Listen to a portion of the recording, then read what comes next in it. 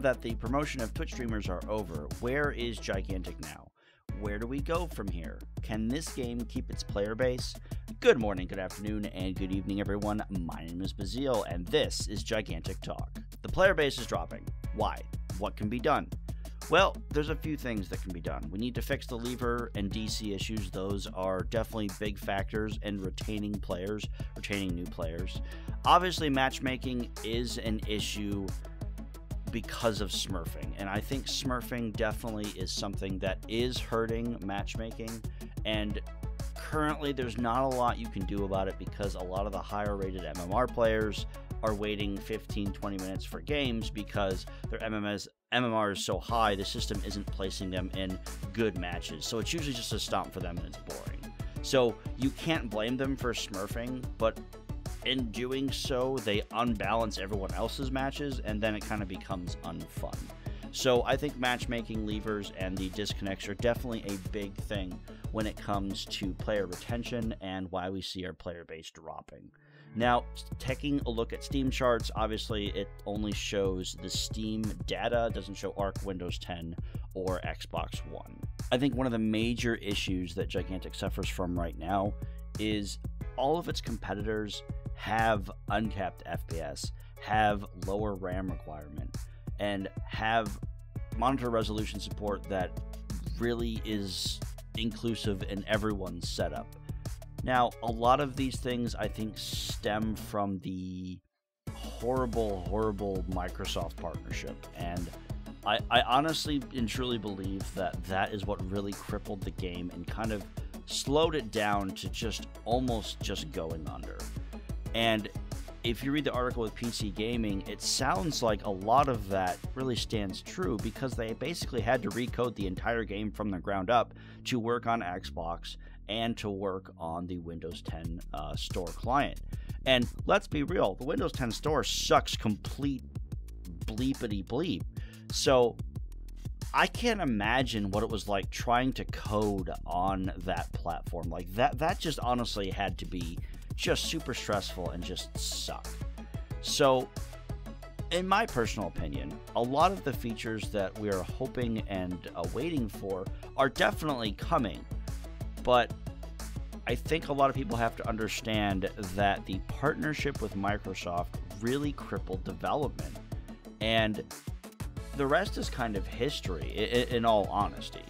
I really feel that they had a great game, and they really should have focused on the basic improvements of what their core game was, rather than try and fiddle with game mechanics and all that stuff. Granted, they didn't have a choice because a lot of what they were changing was to get players into the game and allow them to help them understand the game, because the current game that you play now is a lot different than what was played 6 months ago, a year ago, because it was a little bit more complex and they had to quote-unquote dumb it down for the quote-unquote casuals, because they weren't getting enough player retention because players either felt it was too hard or just didn't understand the game.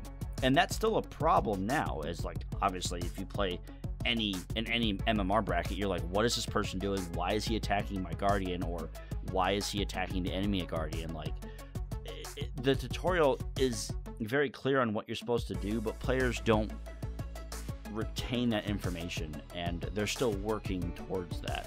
So I can understand why they did what they did, but me personally, I feel that they kind of shot themselves in the foot just a little bit, because they did not focus on bringing normal things to a game that is released in this era. And granted, it's coming, which I have no problem waiting for, but does Perfect World have enough time to wait for that? Are the players going to wait for that? Only time is going to tell. So now the question is what does the game need to survive? Well, we definitely need competitive resources, custom games, spectator mode, that kind of thing. Thankfully, in the last Twig post, which was the 11th of August 2017, if you're watching this in, 15 years down the road for some reason, they did announce custom games coming within a few weeks, which is great. I'm super, super excited for that. Hoping for spectator mode soon, but let me put it this way. Getting a spectator mode to work in a completely custom-coded game in the Unreal 3 engine is a pain in the rear, so I don't expect it for a while, but it would be cool to know what's kind of going on. But only Mochiga knows that, so I digress. RAM requirements obviously are hurting the lower-end users. That needs to be fixed very quickly. Full-screen monitor support and just a more universal acceptance of different resolutions need to be in there. I definitely like to see a lot more skins, way more than once or twice a month.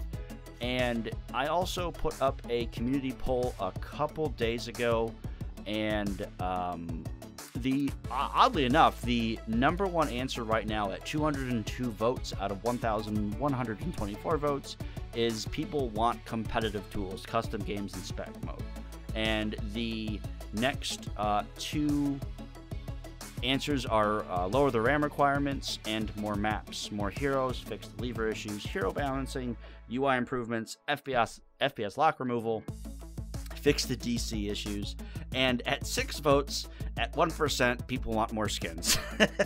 So apparently my opinion for more skins is a little bit less needed than I think, but I definitely agree with the number one answer being competitive tools, because a game like Gigantic doesn't survive on single player DLC. It doesn't survive on more maps or skins or UI improvements. It survives on esports. It survives on custom games. It survives on allowing the community to really break into the competitive environment and really have fun with their game, form teams, who's better than who, and all that stuff. And we're currently doing that. It's just really kind of janky and how we have to do things. So custom games obviously are going to really make the game grow, because I think it'll bring in the competitive side of players and bring in the competitive players.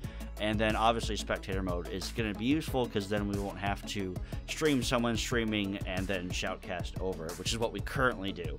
But at least custom games, we won't have to do like, okay, you're going to queue 1, 2, 3, 4 queue. Okay, good. Did your queue pop? Yes, you can just all get in a custom game, click play, and bam, we have a game. So that's very, very encouraging. And I think that that's what the game needs. Competitive tools, RAM requirement lowered, and full screen basically support for lower end users, higher end users. And again, Mochiga, just be open and honest with the community. Continue to tell us what's going on. I love the weekly updates. I love that SoFetch and Amanda are always just like, hey, this is what's going on this week. This is what's going to happen. And I definitely like to see more blog posts by Evan, because those are usually really cool. And bring back the developer blogs. I want to see more of that stuff. So overall, guys, I'm not worried. The game's been in development and been through development hell for the last 4 years, and I mean, most of us in the community have just kind of been like, okay, we're still gonna do it. We're good. We got through this hurdle. Let's climb this hill, and we'll just go down the hill and just climb the next hill. So I think that we're gonna be okay. Don't let the Steam numbers and Steam charts get you down, because that only shows you one side of the triple-sided coin, if that's a thing, because there's 3 different platforms.